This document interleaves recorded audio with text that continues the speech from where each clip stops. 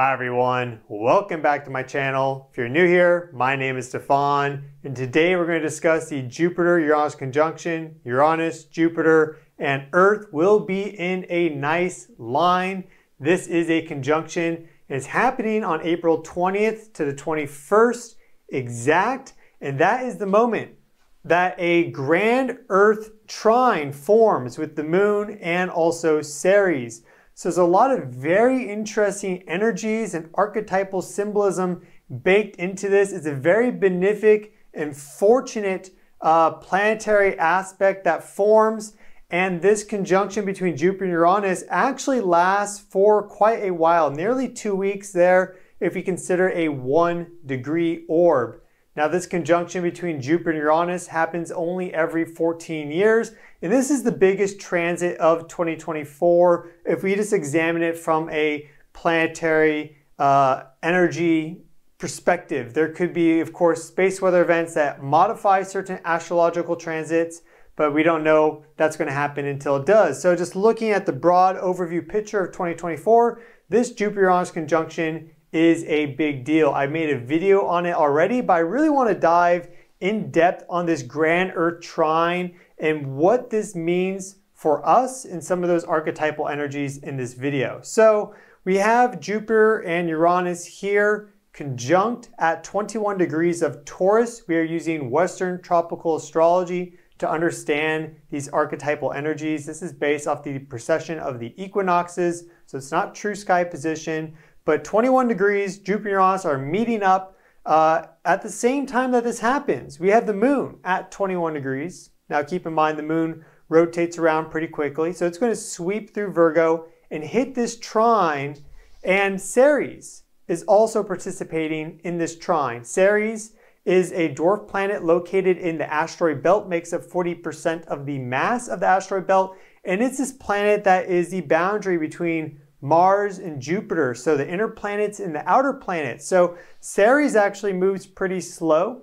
Mars has a 2-year cycle. Ceres is slower than that because Jupiter is a 12-year cycle. Uranus is an 84-year cycle. The moon is like a 28-day cycle. So these two right here are in a nice, harmonious, flowing trine for a while, and then the moon comes in and hits that, activates this grand Earth trine. You have Taurus, we have fixed Earth, we have mutable Earth with Virgo, and we have cardinal Earth with Capricorn, all resonating and vibrating together simultaneously on April 20th and 21st. But this Jupiter-Uranus conjunction itself, just those two, this very big new beginning with these planets, really is from April 15th to 27th. If you look at a 1-degree orb, if you go out to like a 3-degree orb, it's even longer period of time. But then Jupiter will speed up and then move into Gemini in May. So this isn't especially long. It's not like Jupiter is going to go forward, retrograde, and then hit it again. It's just moving past it. Boom, it's done. Now we're in air energy. So that's in May. So really big aspect here. We have a lot to go through. We're going to also talk about some of the other aspects, but just quickly, let's just go over Jupiter and Uranus and their energies. So Jupiter is the largest planet in the solar system. Of course, the sun is the largest object in our solar system, making up 99.86% of the mass. But Jupiter is almost like a star. It's like on the way to becoming a star. And Jupiter in Greek mythology is known as Zeus, and he is the king of the gods. He's a sky god, and he rules over Olympus. So all his brothers and sisters and nephews and nieces and all his family and other deities and gods, he rules over them. And there's a lot of energy and kind of symbolism baked in with Zeus and Jupiter and also Uranus, because Uranus is also a sky god. He is Jupiter's grandfather. So Zeus is the son of Kronos, that is Saturn with the Roman name. And then Uranus is the father of Saturn. So Zeus is his grandson. And there's this Capricornian dynamic of the son overthrowing the father that you get. And we do have Capricorn present in this grand Earth trine here with Ceres known as Demeter in Greek mythology. But this grand Earth trine in general is really focused on the Earth element. It's a grand Earth trine, which is really associated with our material reality and also our physical well-being. It's also a really strong sign, like configuration for manifestation, abundance, fertility. This is a very fertile grand Earth trine, so be careful if you don't want any kids, be very, very careful during this time period. Like really, we're gonna dive into it precisely. And Jupiter is also connected to, he's very grandiose, he's very powerful. People often think of Pluto as power. Yes, Pluto is power. Jupiter's the big guy though. So he's very powerful, but he's benefic power. He works for the benefit of everyone. He tries to mediate disputes, and he is that great kind of overall very benefic, helpful father figure kind of in the cosmos. So he's benevolent, generous, a little promiscuous. So he is a sky god. That's a fertility god across ancient religions, and he's associated with luck and great fortune. So felicitas temporum, luck of the times. That's really Jupiterian. And he's really connected to faith. Like, do you trust the process? Can you keep walking your path to eventually see the success of that? So your faith, spirituality, Jupiter is connected to very strongly. His home signs are Sagittarius and Pisces, very spiritual signs. And also very wise, just big in general. So you want Jupiter on your side. If you are picking teams for the sport event on the playground, Jupiter is probably the first guy you're going to pick other than the sun. At least I would go sun and then I'd pick Jupiter personally. So Uranus, though, is like a proto-Jupiter.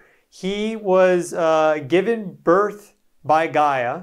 Either just she self-conceived Uranus, or Ether, who is like the heavenly sky god, mated with Gaia to give birth to Uranus. It's kind of unclear. But he is the third largest planet in the solar system. So you have Jupiter is the largest planet, Saturn is number 2, Uranus is the third largest by volume, fourth largest by mass. Neptune is a little bit more massive than Uranus. And the first sky god, created by Gaia, then mated with Gaia. He's a very fertile god. He's bringing rain to the earth, this fertility agent. You can't grow anything without water, without rain. So Uranus, Gaia gave birth to Uranus, so Uranus could then give birth to other creations of Gaia in her sphere and in her domain. He's very radical, revolutionary, liberating, expansive, also very expansive, just like Jupiter.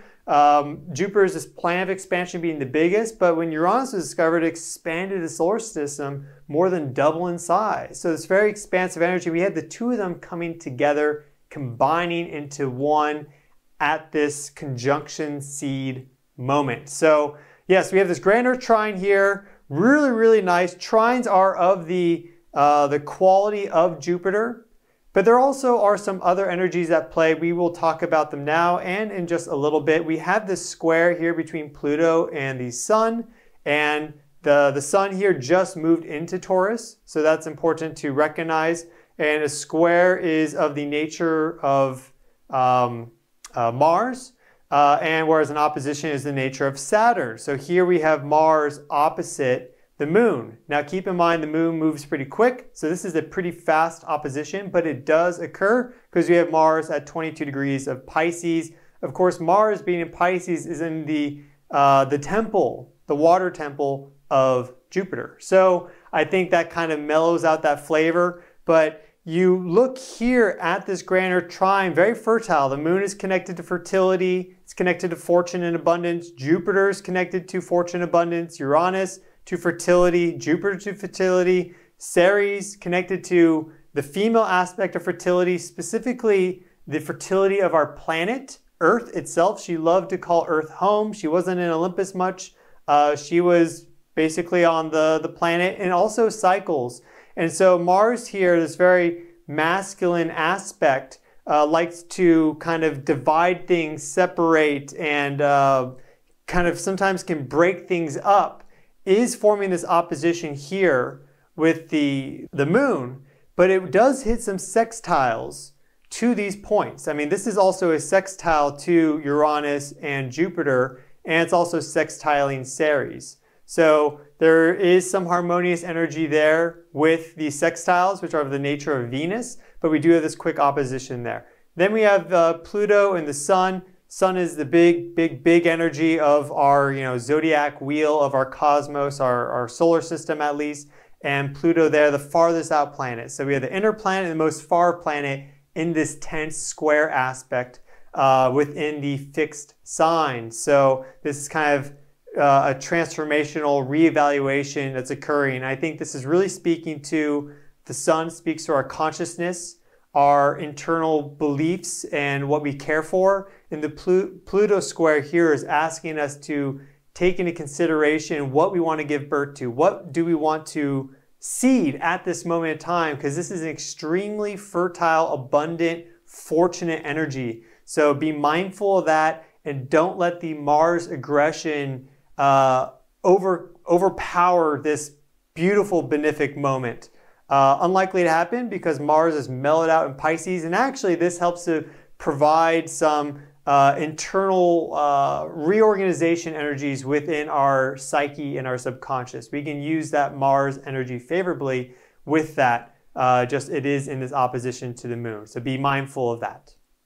Now let's go more in depth into the archetypal energies and symbology of the moon and Ceres to flesh out this grand Earth trine and what's at play here. And let's also look at the larger kind of calendar of transits, excluding Mercury and excluding sextiles. This is a 3-degree orb. So you see a nice kind of progression here with this large triangle there in orange being the Jupiter-Uranus conjunction. And then we get a few more right there. So, but let's start first with our text down below. And let's start with the moon. The moon symbolizes the ebb and the flow of nature. So you have this rotation of the moon constantly around the planet, and it's connected to female menstrual cycles, for example. There's, of course, different biologic rhythms associated with the moon. You have the tides associated with the moon. So there's different aspects of nature that have these cyclical qualities to them at that time scale of about 28 days, 14 days, depends on exactly what you look at. And the moon is connected to that. It governs and controls many of these cycles. So the moon is this really nice symbol for the ebb and flow of nature at that time scale. Ceres also represents the ebb and flow of nature, but on the seasonal time scale. So there's a lot of synergy between the moon and Ceres, and they also are very similar in terms of the actual astronomy. I mean, the moon is a small planet, dwarf planet, and Ceres is also a dwarf planet. They're not exactly the same size, but it's not like the moon is the size of Jupiter and Ceres is the size of, just a little speck. They're pretty similar. So in Egyptian myth, the moon is Isis, and she is the mother of Horus, the wife of Osiris, and a very wise sorceress. The way that Horus comes into power is that you have Ra, the original sky god, and Ra is becoming old. Ra was originally birthed at the creation of the universe. You had none, you had pure chaos. Effectively like Shiva, right? Just complete nothingness. And then you had a lotus flower emerge from the pool of none.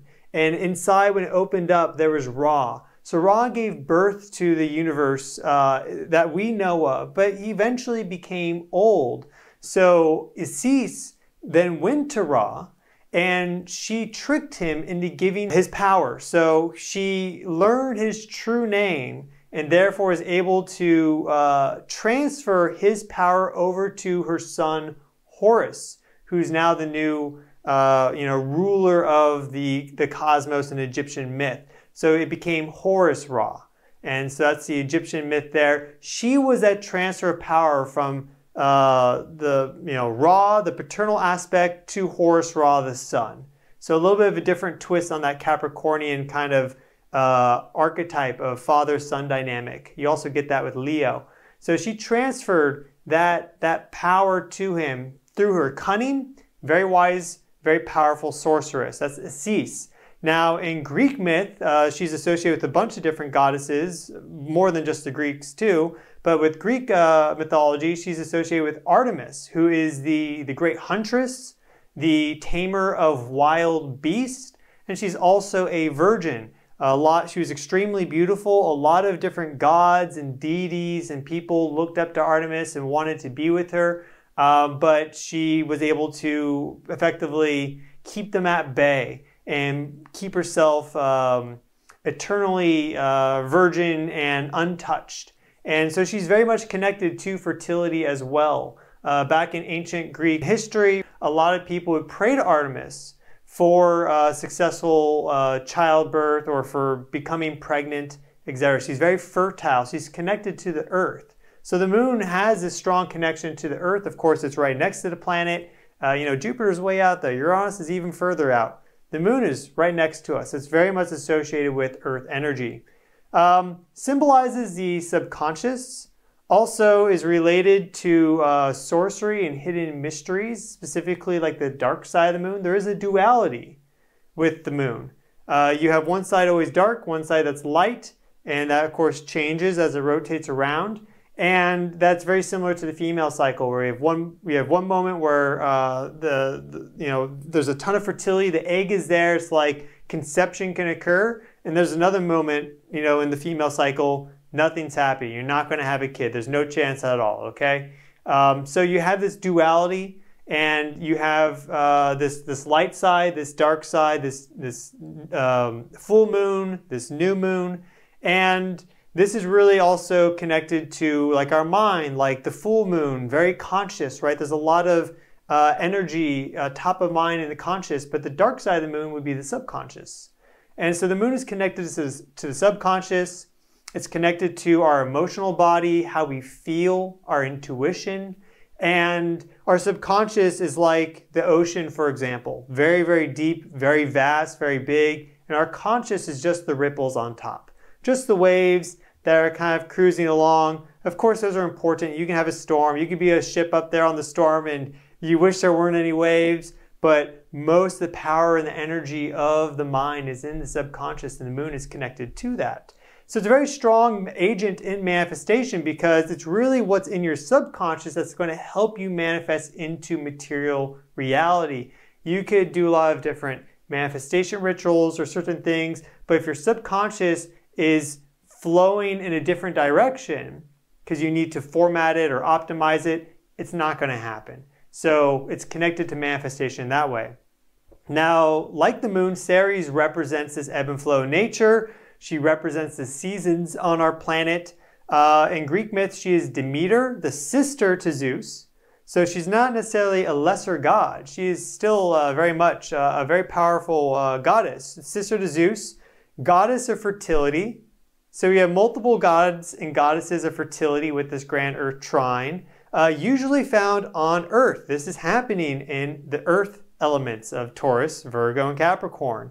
And the seasons that the Earth goes through are the emotional cycles for Ceres, because the myth is that her daughter Persephone was abducted by Hades, Pluto, brought to the underworld, and then she went into grieving, and you start to go from summer to fall and then into winter, and the earth went barren until Zeus intervened and was able to bring Persephone back to the, above the overworld, you could say, for 6 months of the year, and then she went back down to underworld for the other 6 months. So you have winter when Persephone is down with Hades in the underworld, and then you have spring and summer when she's up top with her mother Demeter. So it's these emotional cycles for Ceres are the seasonal cycles for the Earth. So you have the moon and Ceres very, very similar, just their wavelength is different. The moon is shorter and Ceres is longer. And it's very similar with Jupiter and Uranus. Uranus has this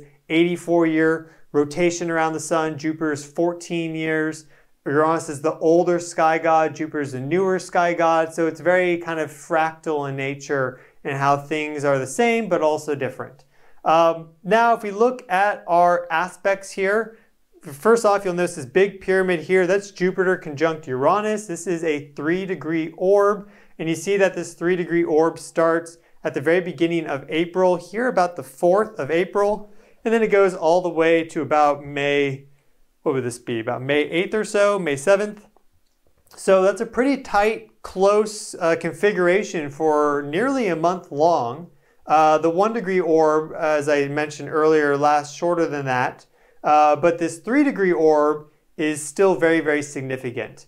And so this lasts for a while. Now, what's interesting about this, there's a couple things. First, you'll notice that right at the moment of this conjunction, basically right afterwards, you have that Sun square Pluto. Now, the Sun will square Pluto a few times every year. You know, it's rotating from our perspective 1 year for solar rotation. But it does occur right after you get this peak conjunction between Jupiter-Uranus. So it's very much built into that. And you'll also notice these flanks here. You have some energies with Mars and Venus, the inner planets, surrounding this conjunction.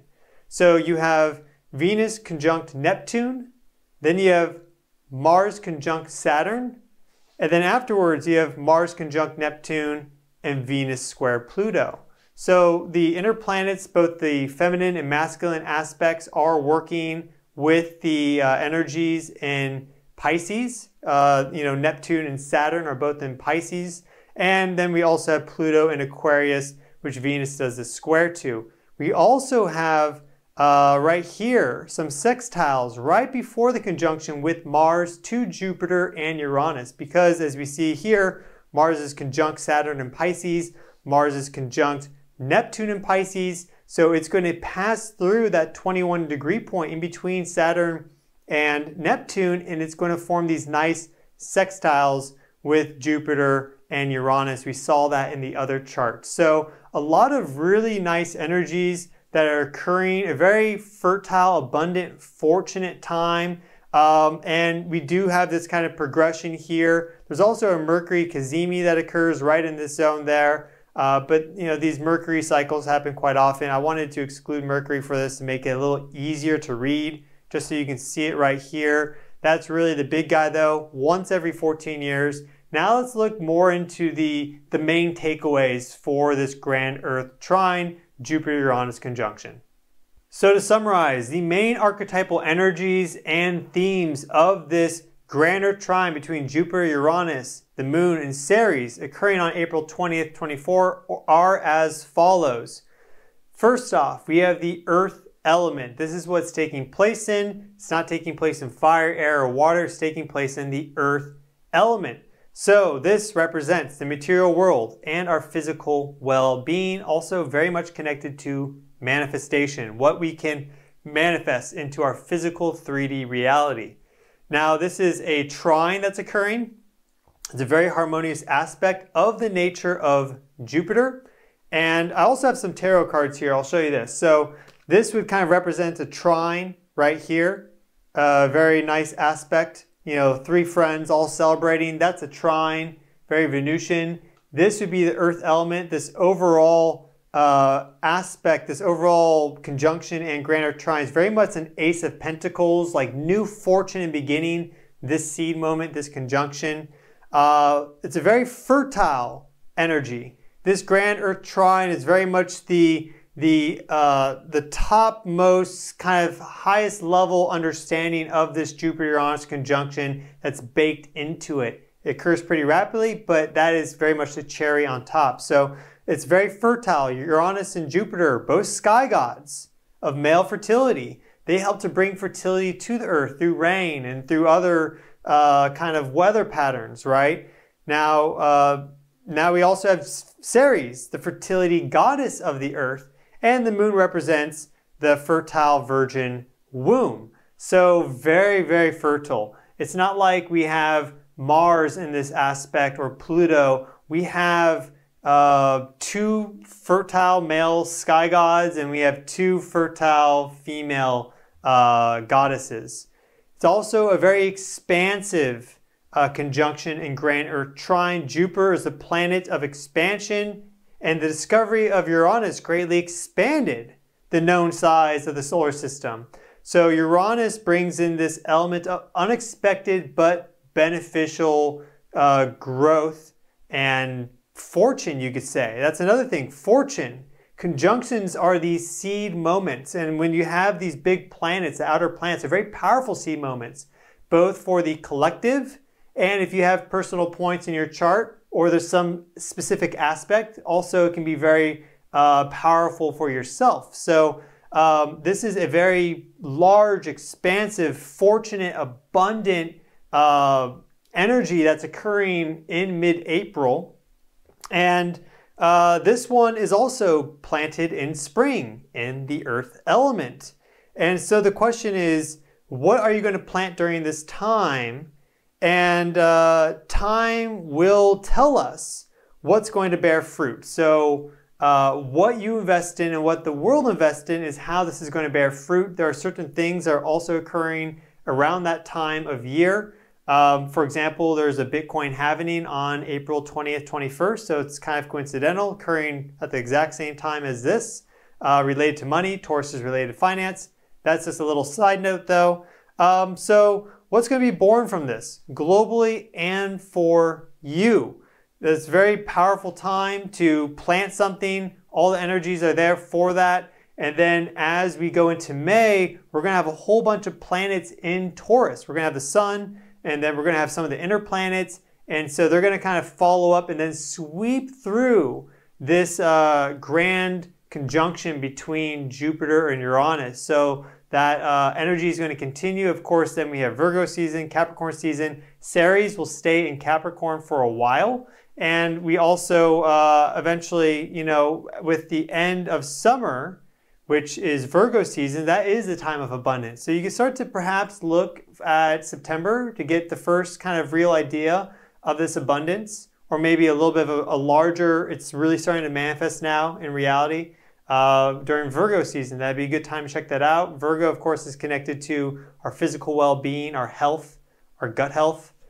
So a really important time to focus on just your surroundings, making sure you can harmonize your life, taking care of yourself, your physical well-being. If you're not healthy, it's going to be hard for you to manifest abundance into your life because, for example, you are what you eat, and you know, you are also what you think. So consider these themes. I hope you found this video useful. I wanted to go more in depth on this because this grand Earth trine is very, very fascinating to me. It's just so beautiful. It's such a wonderful alignment of the planetary energies, and the archetypal energies are just really, really harmonious and flowing here. So I want to share that with you. That's occurring April 20th, but the overall conjunction's lasting longer. So it's coming up soon. I wish you the best with this planetary geometry we have coming up. And if you'd like to watch more videos like this, then you can like the video to help this channel grow, and please subscribe. I'll see you all in the next one. Have a great day. Ciao.